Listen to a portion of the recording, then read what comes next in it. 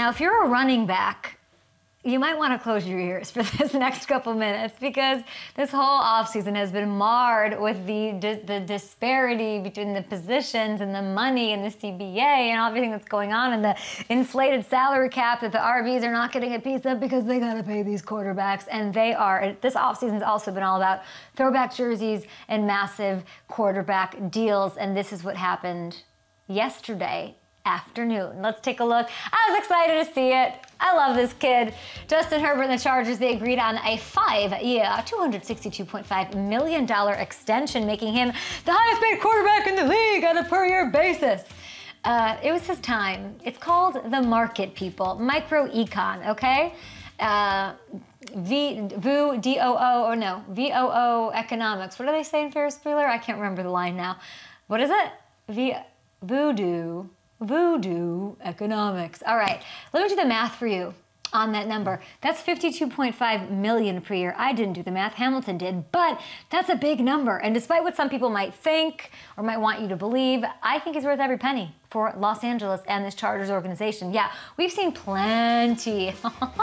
Show it to me. Give it to me. Take it, Justin!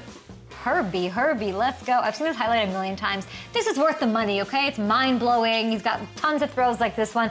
But I'm just gonna say it, I think we have yet to see his best football. I'm gonna try to get out there to that Chargers camp at Costa Mesa, wherever Costa Mesa might be, and I wanna watch him do his thing. And while some of you may say, how do you pay him anything, or nearly that much, or make him and break him off, and give him the bag and the Brinks truck, and all those metaphors that people are using that I'm not cool enough to understand what they even mean, how can you do that when he hasn't won a playoff game? Well, I say, and I maintain, that he willed this Chargers team to the playoffs in a loaded AFC with fractured ribs and a bum shoulder. Okay, we've seen improvement year to year from him. What else do you want? You want a leap. You want growth. You want some consistency and progress. That should make every Chargers fan and everybody in that building feel secure. I've said this on the show before.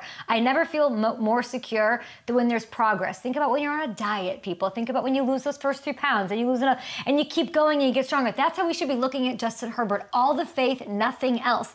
And I'm joyful to have him in the fold over the next 5 years.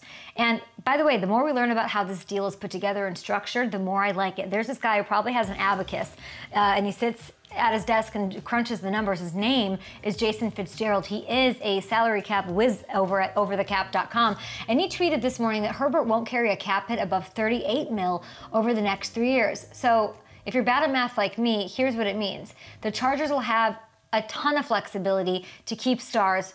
Because that's what we care about, right? They can keep the likes of Bosa. They can keep Khalil Mack. They can keep Keenan Allen in the fold as they make their push in the AFC for Lombardi over these next few seasons. And now that you signed Herbert and he can not worry about it, maybe not even the better news, but I don't have a picture of him in here, huh? Do I? Not that guy. No, Joe Burrow. All eyes are on Joe Burrow. This is the best thing. The last quarterback domino to drop that we've been waiting to sort of fall this offseason. And I would imagine they're close. I would imagine it's probably coming soon.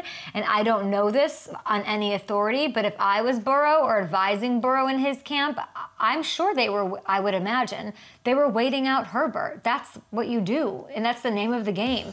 It's not who's best, it's who's next, people. So the way the comps are in place, and they can ensure he'll be moving to the top of this list with, a deal, it's gotta be what, $53 million per year or more? By the way, if you're wondering where Patrick Mahomes is here, he's dropped to 8th at $45 million per season, so he'll move down to 9th once Burrow signs his extension. So you'd have to think that will be corrected here at some point when this dust settles. It was a great deal for Mahomes and the Chiefs organization, but he can't move out of that top 10. He can't keep moving down and down and down. They're gonna renegotiate and refigure it for the 2-time Super Bowl winner. Okay, so congrats to Herbert.